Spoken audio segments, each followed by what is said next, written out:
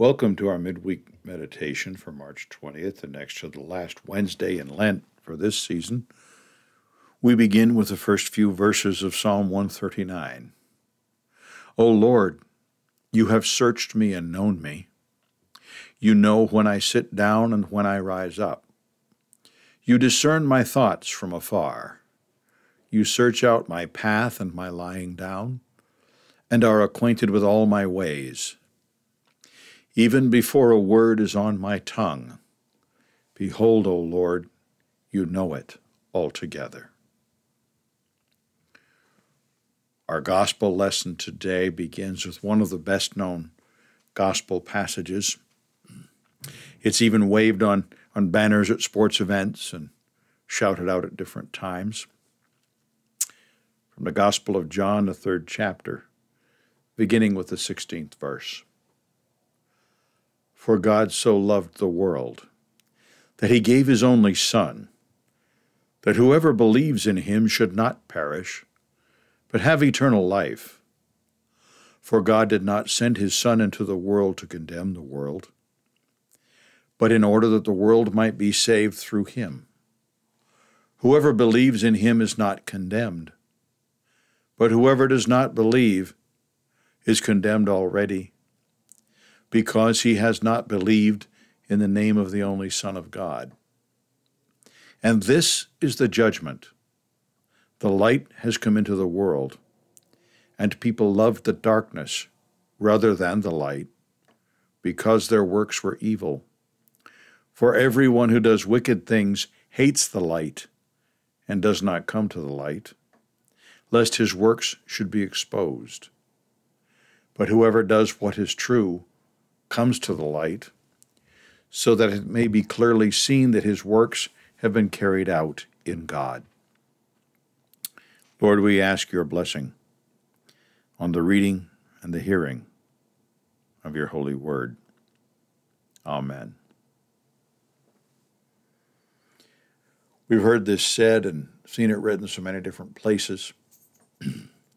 For God so loved the world.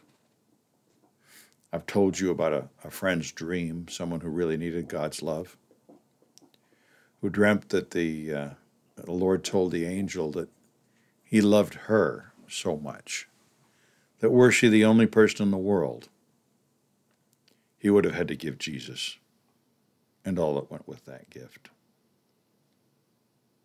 so that she would not perish, but have eternal life. The world needs to hear this message that God did not send his Son into the world to condemn the world. But remember that that word saved in Greek, the original language that John wrote this in, doesn't just mean saved, it means healed.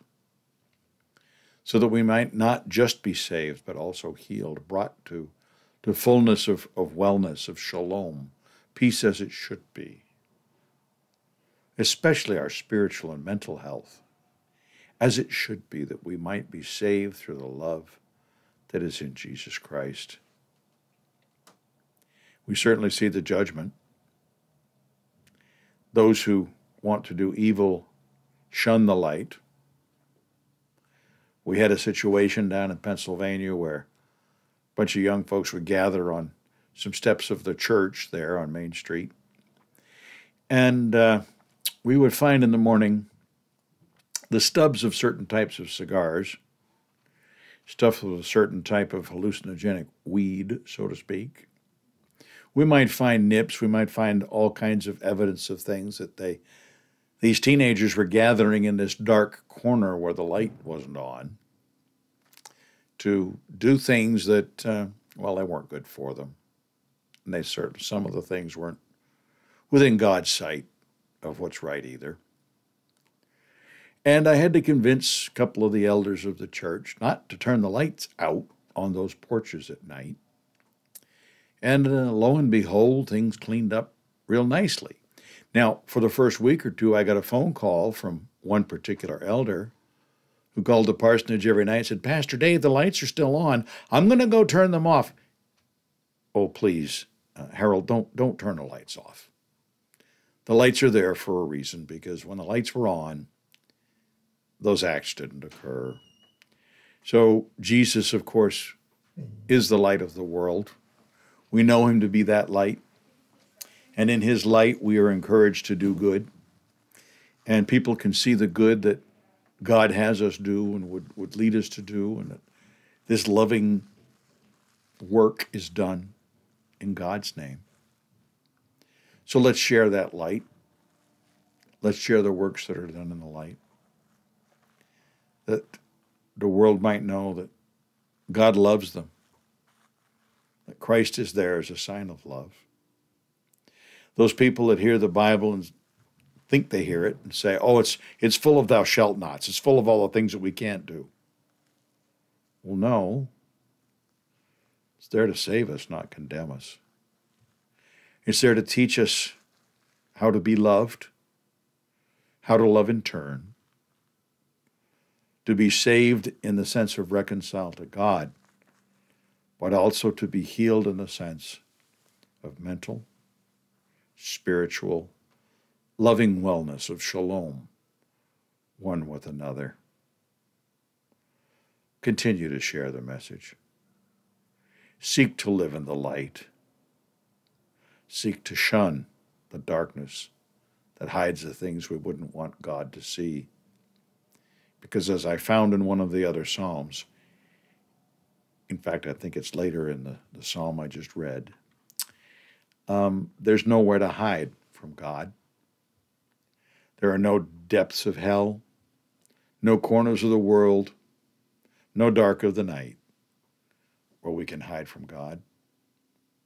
But he calls us winningly to come seek the light with him, the light in him, the light in Christ.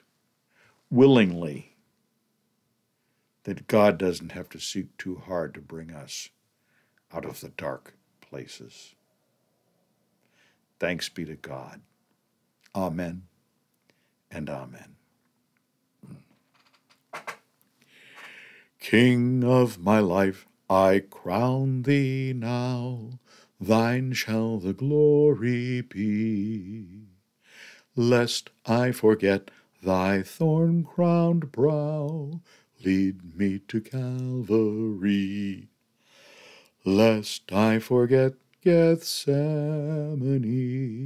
lest I forget thine agony, lest I forget thy love for me, lead me to Calvary. May the Lord bless you and keep you. May the Lord make his face to shine upon you and be gracious to you. May the Lord lift up his countenance over you and give you peace. Amen and amen.